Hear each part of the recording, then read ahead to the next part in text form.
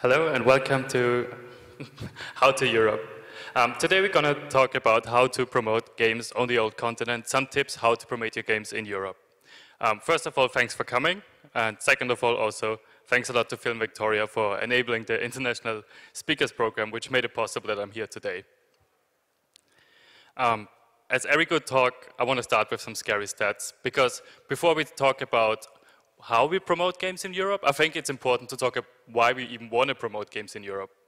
And there's one stat that keeps coming up, and I think it's a really good one, and I can't show it often enough. I think it's the stat of the year. It's the number of Steam games released, and I think it shows a lot what is the challenge of today's gaming market. And as you can see, the number of Steam games released goes up pretty steep from 2014 on, and goes pretty crazy in 2016, where we had 11 games per day. And 2017 isn't over yet, but predictions look a bit like that.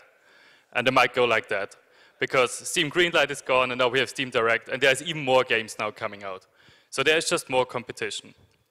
And I gave a similar PR talk at the GDC 2 years ago, and had some people coming up to me after the talk and saying, well, there's more games now, but I can just do one thing. I just make really good games, and that's it.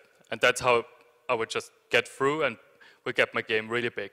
And then I found this really interesting piece on Gamasutra, and it basically, they looked into games that have really good Steam reviews, but hardly any players. It's like hidden gems. And in the verdict, they asked how many Steam games have great reviews but little exposure, and their not so scientific verdict was a lot. They just found plenty of those.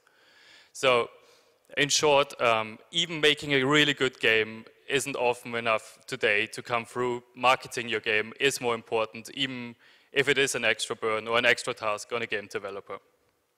And one obvious thing to do is to look into other markets, not only in your market, which other players you can reach, but just reach out into other markets. So if you look at the global market, the global game market is makes $99 billion per year. And 23% of those come from the US. And I think as an Australian game developer, the US is a quite obvious market to target. First of all, because of the similar language, similar culture in many ways. And it's a big market with one language that's easy to target. But then when we look at Europe, it's also a very big market. It's about 20%. But of course, Europe brings some unique challenges with it. That makes it maybe less obvious as the first choice, but it's more often the second choice for local game developers here, I would assume. And what are the challenges of Europe? A friend of mine, she's American, she's quite cool, and she summed it up in a really nice way. She basically said for her, Europe is a bit like, it's like Disneyland. You get on a train or you get in a car, and within a half an hour, you're in the next country, and it looks a bit different, and people speak another language, and it's funny, but it also obviously brings challenges with it, because there's so many different cultures on so little space. And that's why she loves Europe. And another reason she was also making games was that she said she loves Europe because there's a lot of money to be made, because it's a quite wealthy market with a high spending power. So the topics I want to cover today is the different gaming markets in Europe, then look at the different media landscapes and what is unique about them and how you can tackle them differently, how you can contact media and influencers best, 10 tips for promoting your game in Europe in no particular order, but just things I picked up over the years and I think are really useful, and then a summary of that. Before we start, some words about me. My name is Thomas Reisenegger. I'm the founder of Future Friends Games. It's a PR company, a marketing company mostly for indie games based in Brighton, UK. As you can probably hear by my slight accent, I'm not English, but I'm actually Austrian, so I'm a German speaker, which also gives me different insights into the German and Austrian market. I worked on loads of different games over the years, from really big titles like League of Legends or Smite the Paladins, to really more indie games like Open Age Journey or Blackwood Crossing, Northgard, and so on. So it's more than 30 games in total over the years, and a lot of those time I worked at a company called ICO Partners, which is a pan-European PR agency. So in the talk you will see lots of experiences are made there, but also they have a very good consulting part of the company. So I'm also going to quote plenty of their data, because it really gives a good insight into the European market. I also worked a couple of years as a video game journalist, so I also know the other side of the game. And I also like to talk about PR when I'm not doing it at different events like here or GDC or Digital Taipei. For today's talk, a short definition of Europe, just because it's not, Europe isn't always Europe. What I mean by that is we're talking about Europe, the continent, geographically speaking, but we're not talking about Turkey and not including Russia because they're really different gaming markets. We are also definitely not using the Eurovision definition of Europe because that would include Australia as well, so I'm not going to do that. And we don't talk about the European Union. As you may know, there's like smaller countries like Switzerland that are not in the European Union, or the UK is about to leave the European Union, which is another challenge we're not going to tackle today. But we're going to talk about Europe as a continent, excluding those two territories mentioned. Disclaimer, of course, this is a talk about lots of data, but also just lots of generalizations and recommendations for those countries. They are helpful, I think, but of course, if I say German media is not keen on interviews, that doesn't mean that no German journalist likes interviews. Those are just guidelines that should give you pointers in the right directions. So what are the biggest gaming markets in Europe? If we look at it on a global scale, you see here the top 20 countries worldwide for revenue, and China and the US, Japan, South Korea the biggest, Australia the place number 13. What we're going to focus on today is the place 5 is Germany, number 6 is UK, number 7 is France, number 8 is Spain, and number 10 is Italy. So what you see here, that in the top 10 you have 5 European countries, and those are going to be the main focus. We see here again, they are generally referred as the big 5 Western European countries, and they go with the short form of EFIX, which stands for English, French, Italian, German, and Spanish, often also used as a short form for localizations. And as you can see, we said Europe in total makes 20% of the gaming market by revenue. Those 5 top countries, they make 17%, which means they are really impactful in the European landscape. If we compare that to Eastern Europe, this does even include that one graph, Russia. We have roughly the same amount of players, but if it comes to total revenue, it only makes 3%, which means those markets have way less spending power, which is also why we're going to focus less on them today. Of course, they're still really important, they still work great for many games, but our focus for today is going to be the EFIX countries. Next up is understanding the different media landscapes. And we're going to talk about YouTubers and influencers as well, but they are often more a thing you have to tackle on a base-by-base basis, per game, per different title, for what you want to reach to them. Whereas media landscapes, which covers mostly websites, those are things that are more stable, so they're easier to represent in data and recommendations in that sense. As you can see, there's already, if you just look at, there's a stat that covers which countries talk about which consoles or which platforms the most, and you can already see there's big differences. I'm not going to go into too much detail, but for example, if you look at Spain, they love all console games, they are okay on Steam. If you look at Italy, they love PlayStation, they're not big fan of Steam games, covering not that much. So those are already little things that can point you in the direction what could be a good target market for you. Or another interesting stat, where we look at the number of websites per country. The blue graphs represent small websites, the red graphs mid-sized websites, and the green graphs large websites. And if you look at it, it's quite balanced, but there's one anomaly, which is that in the English graph, we see they have loads of big websites.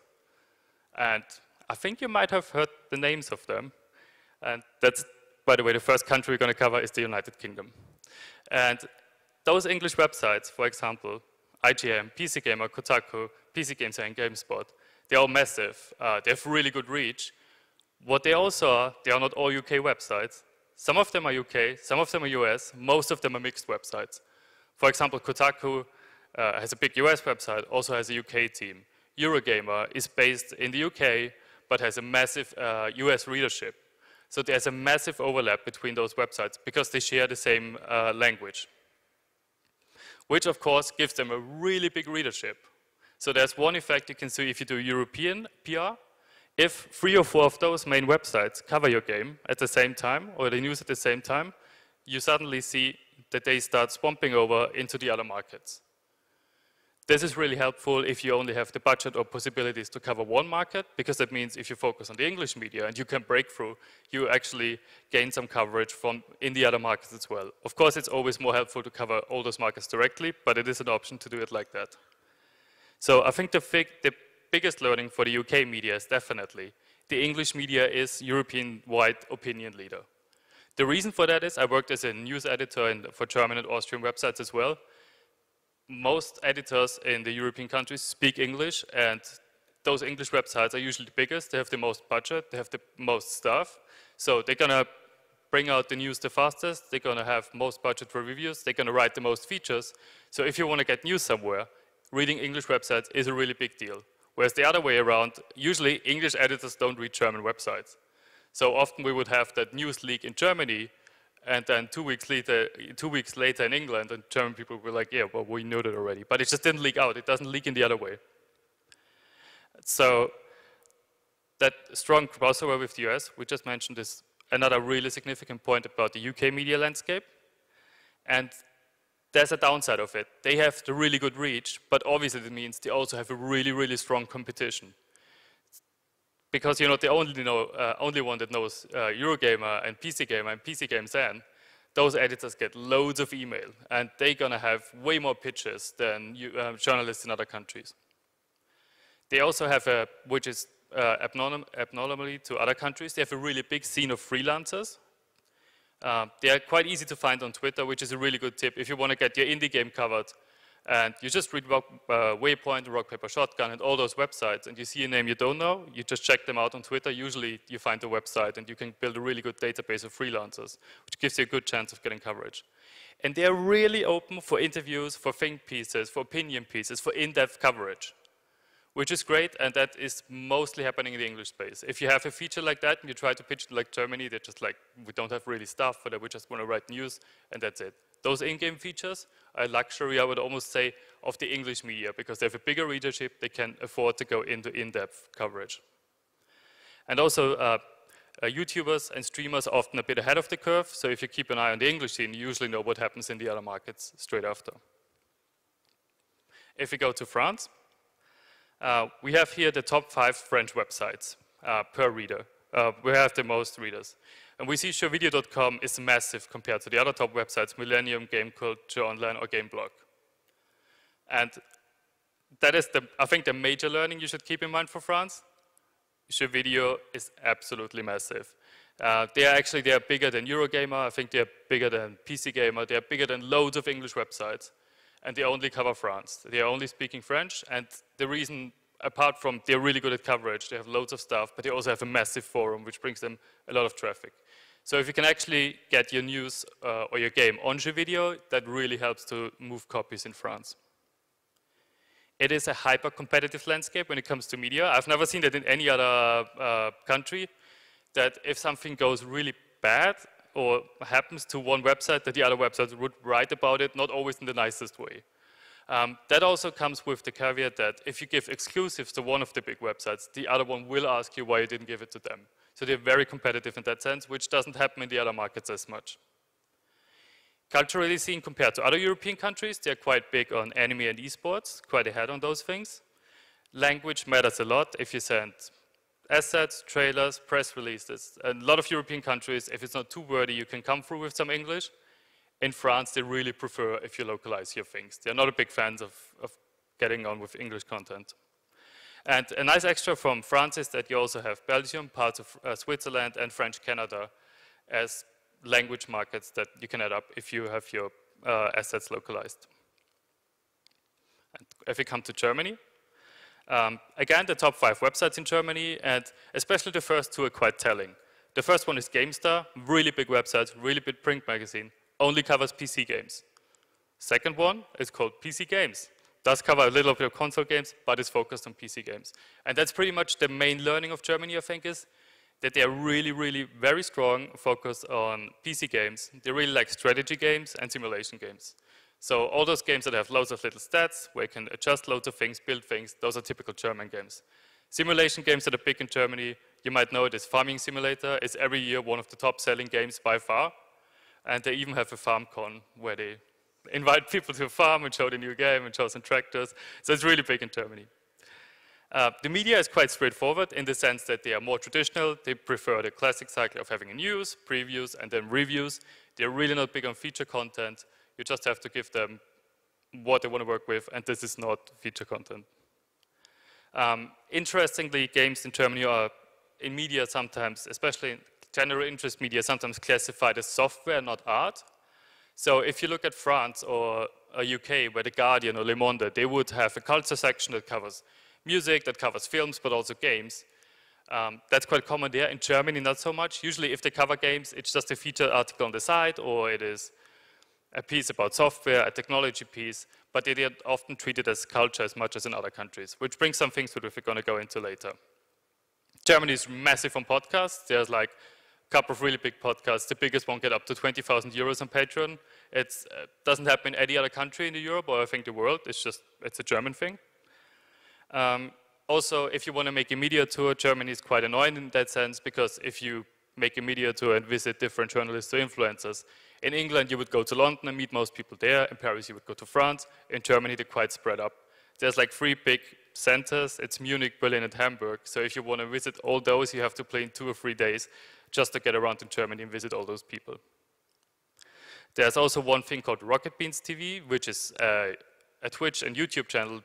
It's like a TV channel that's on 24/7 a day, but they are really, really big. They were, for most time when they were on Twitch, in the top Twitch channels in the world, in the top 10, and they are still massive. So apart from the media landscape, if you somehow make it on Rocket Beans TV, it's a really big deal in Germany. Twitter is not as big for non-players in Germany. As I know Twitter from German-speaking friends, usually it's used by journalists and it's used by really hardcore gamers. More casual gamers won't use Twitter, and that has a quite obvious reason that if you've ever seen something in German, it's quite long. It's really hard to tweet in German with 140 characters. It might change now with the 280, but at the moment it's difficult. And also as a bonus, you have Austria and Switzerland as extra market that also speak German. Next up, we come to Spain. Spain, in that sense, is quite straightforward. They have 3 really big websites. It's 3D Juegos, Mary Station, and Vandals. And it's quite balanced in that sense, that those are the top 3. They like console games, not so much PC games. And obviously, Spanish is a widely spoken language, so there's plenty of extra markets coming with it if you have Spanish assets and Spanish localizations. And then Italy, the last one of the big 5. Again, Italy is more straightforward. It has multiplayer as the biggest website, Spazio Games the second biggest, and then Area Games Village and Eurogamer. But Italy has one thing that's quite interesting about it. There's a statistic that shows how many articles do writers write on average per day. And France has like 1.5. Average Italian gaming websites has almost 3 times the output. So they just write extreme amount of articles. We couldn't figure out why until this point. It's just how the media landscape works. They just write loads more, which brings obviously a lot of interesting things with it. One of it, they're very news focused. They have to write so many articles. They want to have loads of news. So even if you have smaller updates, they might be interesting to Italian media where they won't get any traction in the English or German media, for example. And they also makes them very approachable because they're always looking out for news stories. One legal thing, doing giveaways in Italy is quite complicated. You have to have like an official form where you put it in and then you can set up a giveaway. Sometimes websites don't do that and they just do it, but technically they have a legal thing they should do. So it's always more complicated to set up bigger giveaways in Italy. Scandinavia and Netherlands, just put them together here for one fact is, we got asked a lot in the agency, we want to target Norway, we want to target Sweden, we want to target the Netherlands, they are high income countries. How can we get onto those websites? And the answer is they just don't have a lot of websites because their English is really good, so they just read English websites. Of course there are some, but in general they're usually quite low on the list of countries you should localize the content for or should target specifically, because the fact that English media's opinion leader is really, really strong in those markets. Eastern Europe, I wish I would have more time here. They would definitely deserve to have a couple of extra slides.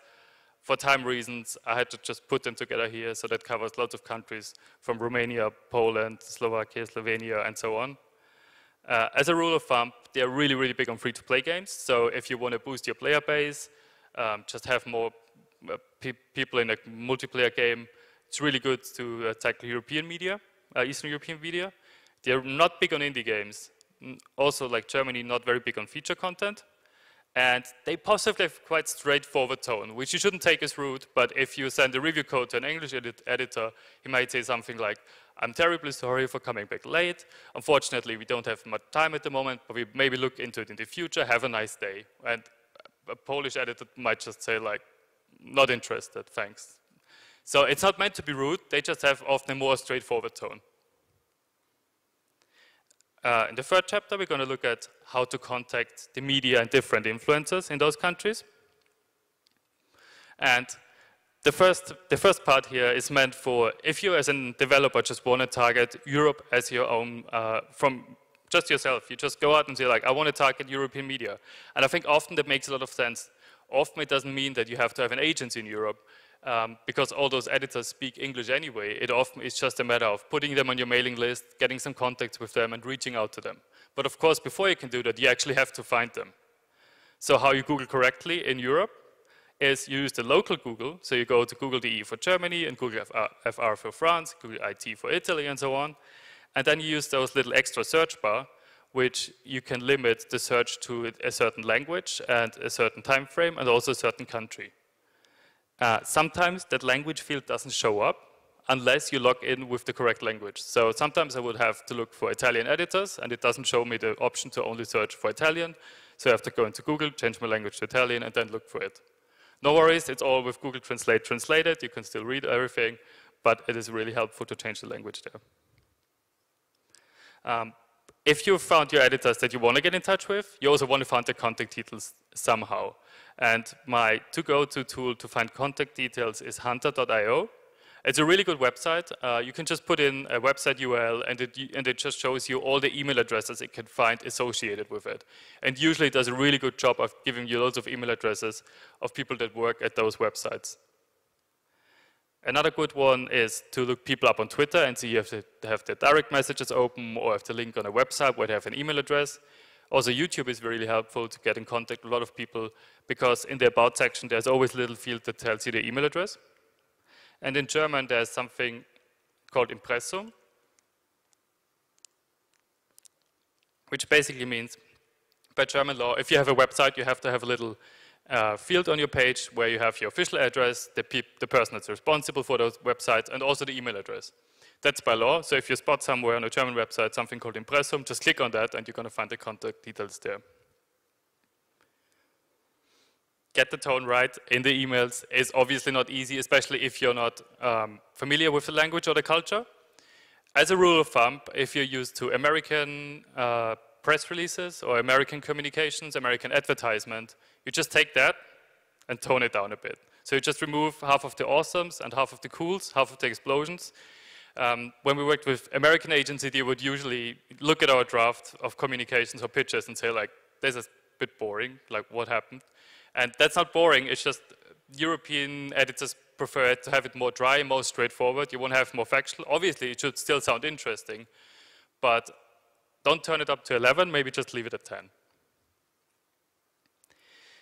Apart from that, I think it's really important to just get the emails not only right in tone, but also in terms of the format. And what I'm going to show you now is an email format I use for all my pitches. And that is just meant to keep it really short and to the point. And I think it's really helpful. Your response rate is really different if you get a good pitch email done. It is, however, a lot of work to get a good one. So that's from a game I worked on called A Normal Lost Phone. And the rule, I'm going to explain you the template. It's called the AIDA template. And that's actually the full email you're going to see there at the moment. And first, we want to start with the A. We want to get the attention of an editor, which means we need a really good subject line. So because they get like a couple of hundred emails a day, we want to have first step that they even open that email. In what that meant for A Normal Lost Phone, because if you look at the name, to be fair, it's not a great name because it's called A Normal Lost Phone, but it's a game for PC and mobile, and it sounds like a phone game, and you don't really know what it is, or is it a sentence? So it's a difficult one for a catchy subject line, which is why we moved the theme of the game way in front. We called it a mystery game dealing with homophobia and self-discovery, and then after that, come to the game title, so people would actually open the email. After we got the attention, we want to get the interest of the reader. So usually we have the game pitch or the game text in a really short 1 or 2 sentences, really straightforward. What is it about? Why I'm emailing you today? Not wasting the time of the editor, just come to the point. And then immediately have a nice animated GIF show what the game is about, and say, hey, if you want to see more, here's a link to our YouTube trailer. So hopefully by that point, the person is interested, watch the trailer, so now they have the desire to find out more. And that's the point where we either say, hey, you can find more information on our press room, hey, you can find more information on our press release attached, or on this website, or there's more videos here. So something where they can look up more. And if they still like what they see, you want to give them a call to action. And that could be, here's your review code, at this event you want to meet, you want to have an interview, whatever you want to get across in this email. So that's a really short AIDA template that I think is quite helpful. In terms of localization, if you don't have a chance to localize it in different languages, I think it's definitely still worth sending it in English to European media, especially the top media. All of the editors speak English, they know what's going on. If you can localize it, all of it, obviously that's great. What we also often did, or what I do now, is something in between. We have this text that is just meant for the editor in English, but then I have that link where it says you can find more information here. That, for example, links to a translated store page, or it links to a translated press page. So it's easier for them to have something translated. They don't have to do it all themselves, but also you save costs because you don't have to translate every email you send to them. If it comes to influencers, it's obviously, you could use a similar template. They, again, probably still like to have a translated version of those emails. However, they don't bother too much with having translated game text. As long as they understand what the game is about and the GIF looks funny, they're going to be fine. So often it is easier to email them just in English. If you want to work with a PR partner, that's obviously the other option. There's a couple of options you can do. One is a pan-European agency. That means that you have one agency with one headquarter, and they cover all of Europe with different people, and just do it from the HQ of. Has some advantages, as their communication internally is quite easy. Disadvantage is that they're not local in all the countries. The second one is an agency network, where you would go to a French agency that works with a German agency, works with a Spanish agency. That can work great if they work well together, but obviously there's always a bit of friction between those agencies. And then you have local agencies that only serve one country. It's usually the more expensive solution per country, but it's also the solution where they have the people that are most specialized in the market. One tip that I can give for reporting, doesn't matter if it's by an agency or by yourself, a tool I really, really like, it's called SimilarWeb. It's a website, but also a Google Chrome plugin that's for free. And it shows you the rough traffic numbers per website. So for example, if you work with a German agency and they tell you, I got coverage for you on IGN Germany and the Rock Paper Germany, you probably think, pretty sick, that's a good deal. Where in reality, those sites are both quite small. They just carry the name of the big US outlets. But if you have something like a SimilarWeb where you can look it up yourself or ask them to provide you traffic numbers, you can actually see if that website is relevant in this country. The same goes for YouTube, where you should, if you have the chance, always ask for, have insights into how many views they actually generated, opposed to how many subscribers the YouTube channel they got coverage on. And in the last chapter, it's just 10 tips for promoting games in Europe. No specific order, just things I picked up that I think are helpful for you. One is consider culturally touchy subject, and that is, of course, easier said than done. Often you would need a local to tell you what's going on here, but I think there's an obvious things you can spot. And also, if you happen to do something wrong in that order, I think it always happens to big companies, you will see in a minute, but just correct them as soon as you can and be polite and open about it. So one thing in Germany that is really a big topic there is everything that's related to World War II. What you see here is Indiana Jones, how you would see it in Germany with a swastika on the guy's arm. And that's Wolfenstein 2, how you would see it in Germany, as you see, with no swastika on the guy's arms. Because having a swastika in Germany is illegal, or representing it. However, it is legal in the context of history, and it is also legal in the context of not entertainment, but art. And Indiana Jones is classified as art, whereas Wolfenstein is classified as entertainment. So there's a small line between that, but especially in video games, if you have any swastikas in it, it's illegal in Germany, your game is going to get removed from the market, you probably have to pay a fine. So really pay attention there. There's loads of things happened there where things shipped and they had to go back from the stores and things like that. Or another one, which I'm actually not sure how it is about in Australia, but that's Mario Kart 8 Deluxe, and that's a character doing that move. And I'm not sure if that means something in Australia. In Italy, in Austria, and Germany, that is like a middle finger. That's a really rude gesture, which is obviously funny. It's a Mario Kart. So they had to patch that out, because that character was basically showing everybody the middle finger as soon as she won. So you can see even a big company like Nintendo makes those mistakes, but obviously reacts to it really quickly and patches that out. Also a thing with culture subjects, if you base your game on nostalgia, it's often, you would assume that you have a shared nostalgia with European or US markets, but sometimes you just don't. For example, if you talk about arcade cabinets, arcade machines, like here, to a German, they probably don't have a lot of memories by that, because in the 90s, arcade cabinets get banned, not really banned, but they were classified as gambling machines, like slot machines and stuff. So they were only allowed in 18+ areas. So actually, not a lot of people in Germany have any memories of arcade machines growing up. Also important to understand age rating in the different markets. Most of Europe uses PEGI, it's a pan-European game information.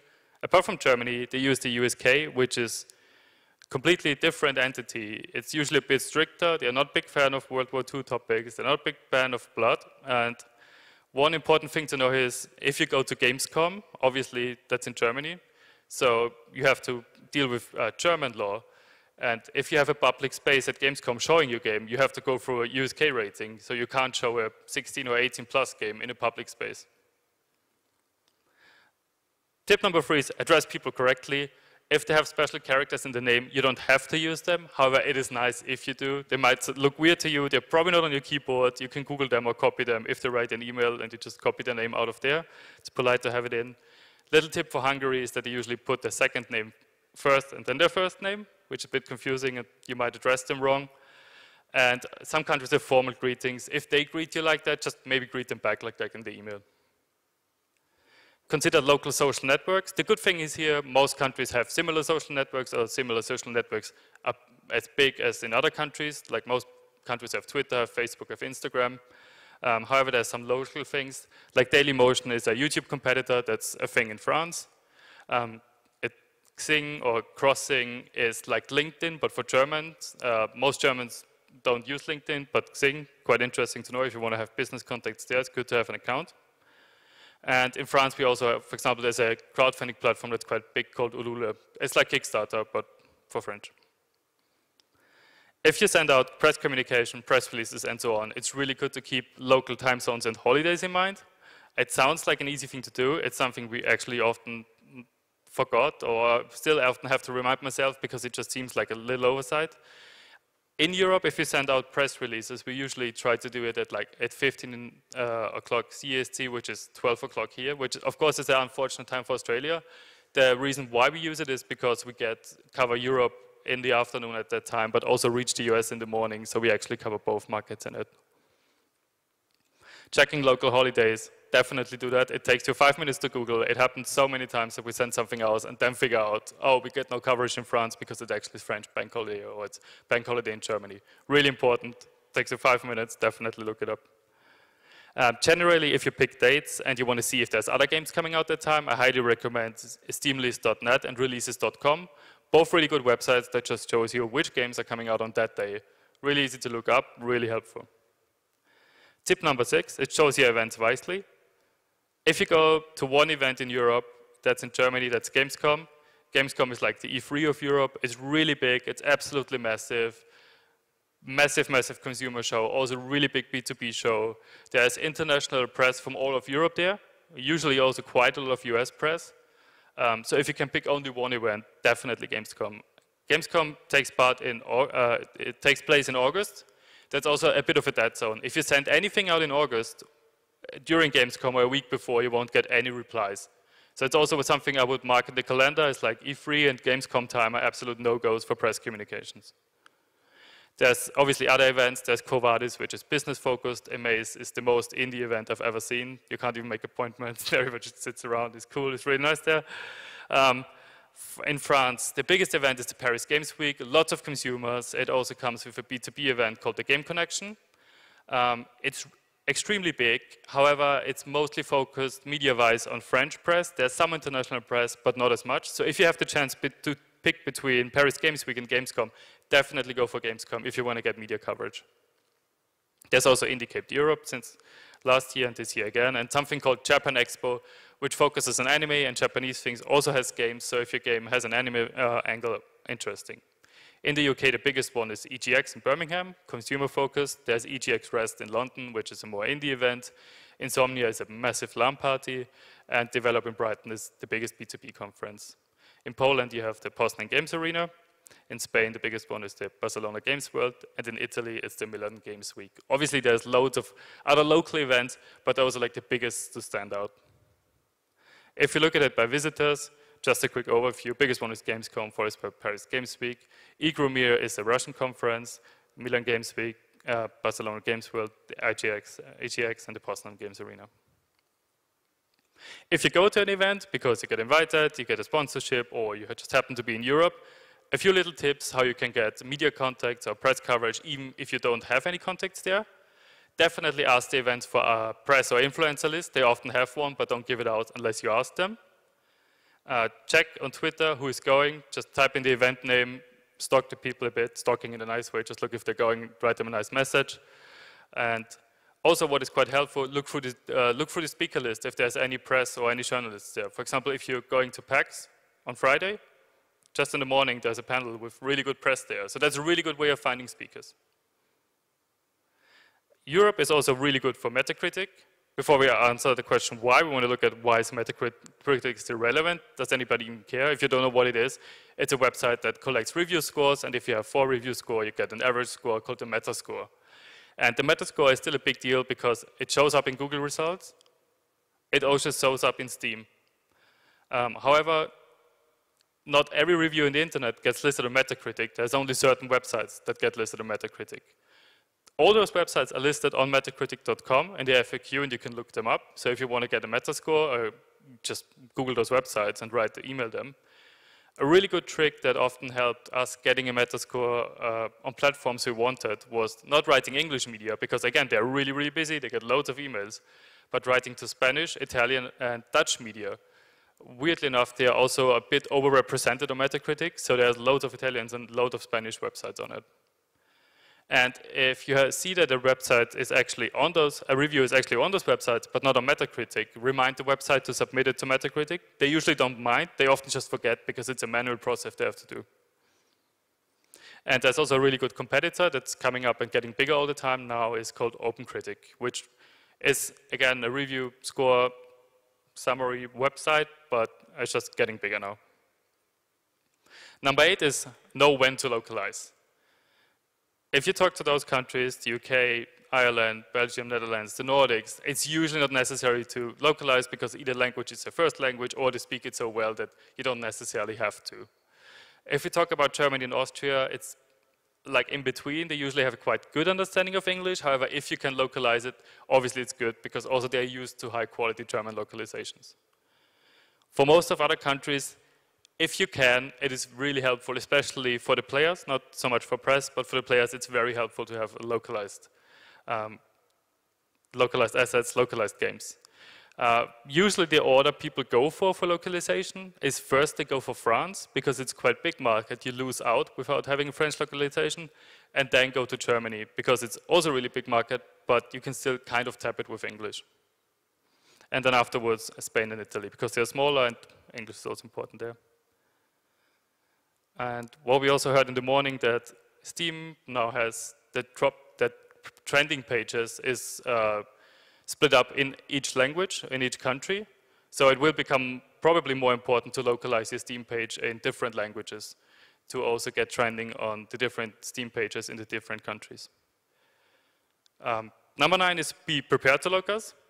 That is something that's incredibly helpful if you just know about it in the beginning of development and not after. If you prepare to localize your game at one point, be sure it understands strange letters that are not in the English alphabet. Think about that you might have subtitles you have to implement in the game and have the mechanics there first. And really think about if you have text boxes that some languages are longer. This is one German word.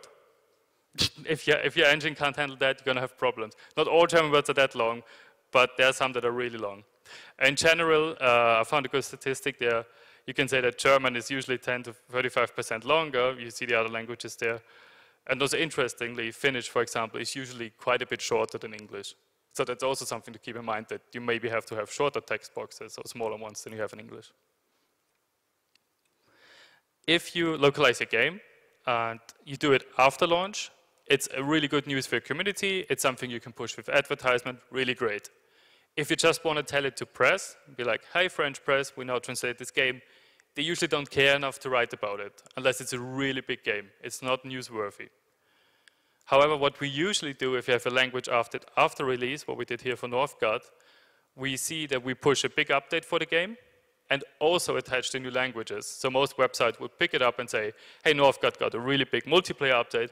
Also, you can play it in Chinese now. Also, you can play it in French now. So you really see that you bundle up so the news doesn't get lost and actually reaches your readers and your players.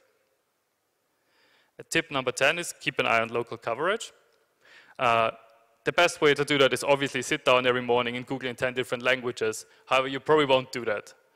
Another way to just keep an eye if a game is big in your language or in a certain market is use Google Alerts. TweetDeck.com, really good website where you just log in with your Twitter account, but you can have certain columns with search terms. So if you just put in Lonely Mountains, if you just put out Dishonored 2, it would show you all the tweets that mention that game. And it's really easy to spot different articles and different YouTubers to talk about your game there. And a solution I really like is called Promoter App. It has a free trial and then costs like 10, 15 euros per month. It's quite cheap. But what it does, it has like 1,000 websites it tracks every day, and then it sends you a link summary every day, which websites wrote about your game. How that can be helpful, I, example, work on a game now about a Syrian refugee called Path Out. And we were targeting all Europe and the US, but what we spotted with those tools was that we get way more coverage in Italy and Germany, because those people had more association with the topic than other European countries. And the coverage there was over the roof compared to the other markets. So obviously that really helped us finding the core markets of the game. With the first press release even, we found where there's an audience that is interested in this topic. So that's the summary for today. Summary of the first part of the talk. Europe is big on the cloud revenue, about 20%. The main 5 markets in Europe are the EFIX countries, English, French, Italian, German, Spanish-speaking countries. UK media is the opinion leader. French media is really particular on language. It's good if you have translated things. Sure video is massive. German media is big on podcasts and PC games. Spanish media has the big free websites. Italian media is very news-focused, very high article output. If you want to approach this media, look up again how you can Google that right. And if you pitch to those media, I highly recommend using short templates with the AIDA rule. And the second part of the summary are the 10 PR tips. First of all is, if you can, talk to locals, keep an eye on consider culturally touchy subjects, understand different age ratings, especially if you go to Gamescom and have to deal with the USK. Address people correctly, if you can use the letters that have languages. Check for local social networks. Look out for bank holidays, look out for sending out times when you do something. Pick the right events. If you can pick one event in Europe, definitely make it Gamescom.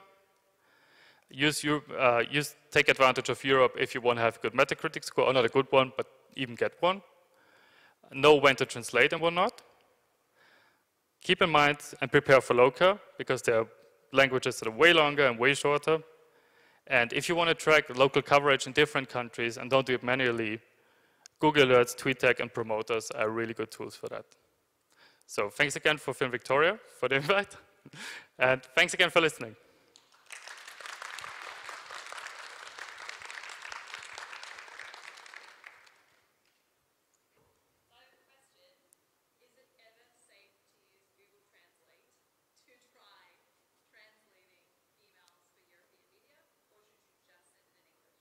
So the question was if it ever safe to use Google Translate to translate communications and emails into another language, or should you just go for English?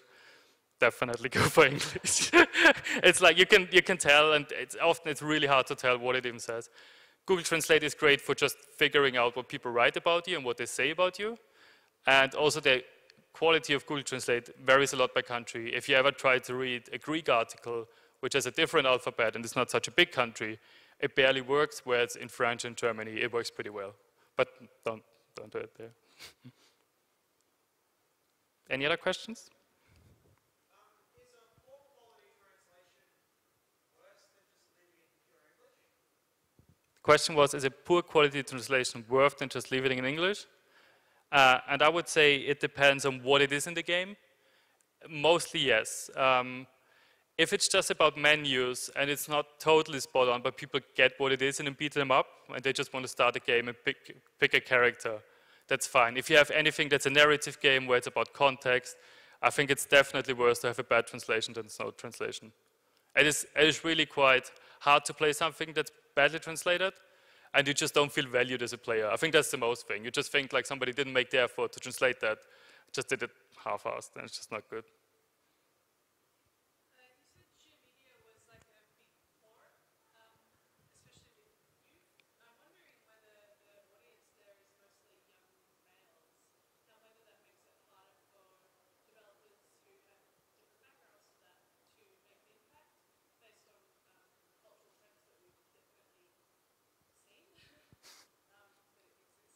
Yeah, the question was like if Shividio is such a big youth forum, it's a chance that the readership is probably mostly male and young, and how that translates to games that tackle maybe newer topics or culturally relevant topics. And I think definitely it makes it more challenging, but still Shividio is such a big force in France that there's still, even if it's just a small percentage of the people that like those kind of games, you're going to find them there. And with Shividio, it also has the effect that a lot of editors, pretty much all editors in France, read Shividio. So if they cover the news somehow, you're probably going to have an easier time reaching them afterwards.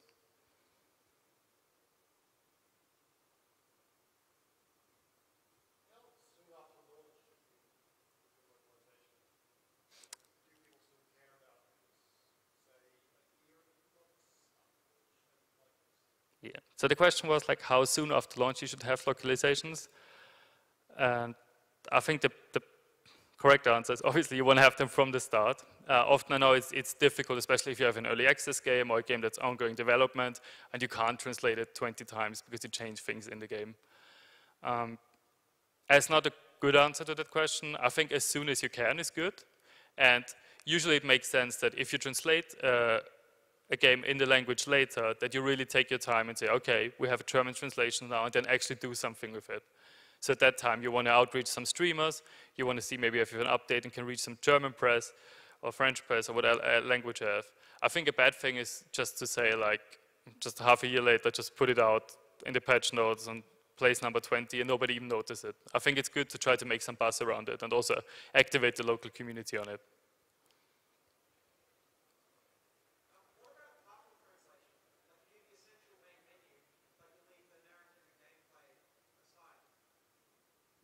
That's good. Good question. I've not seen that so many times.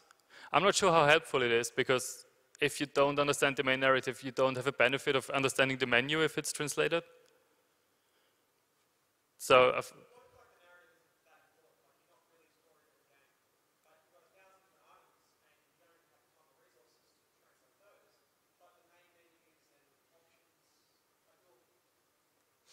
I would still assume it's still better than having nothing translated. The only thing that would be important for me as a player would be that I know that upfront. So in the Steam store, it doesn't say French, and then I download it and be like, I can't play half the thing, what's going on? But I would want to have a disclaimer that says, look, there's some parts translated into French, but the others are not.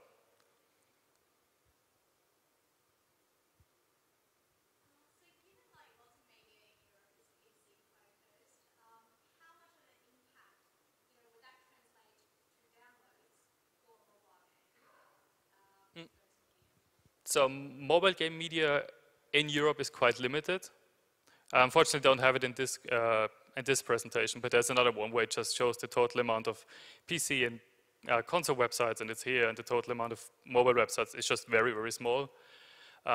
Typically, I would say to purely generate downloads, it's really hard to get traction in Europe. We're focusing on websites. Usually what we use websites for is to get Apple looking at the games. So, or Google. So the main goal is always getting a feature, and they usually read those local websites. But just purely for activating players, it's really hard to get any good numbers out of that.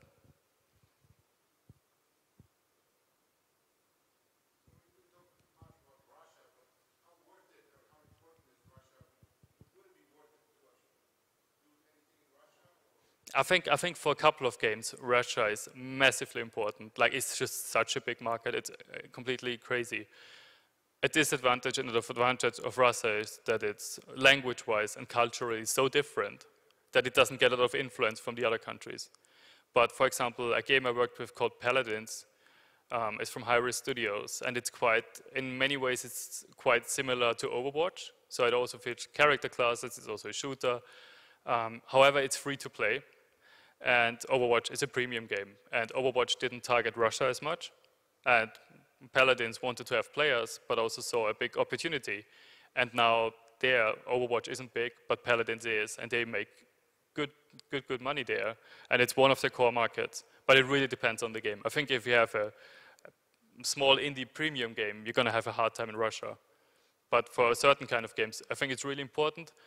What I do definitely see is, because in terms of outreach, I usually also outreach Russian media. And for some bigger websites, it works, but the barrier of entry is usually way higher. So often you would need a local partner to really guide you through, because it's such a different landscape. Okay, I think we're out of time. So thanks a lot for coming. And if you have more questions, I'm going to be around anyway. Thank you.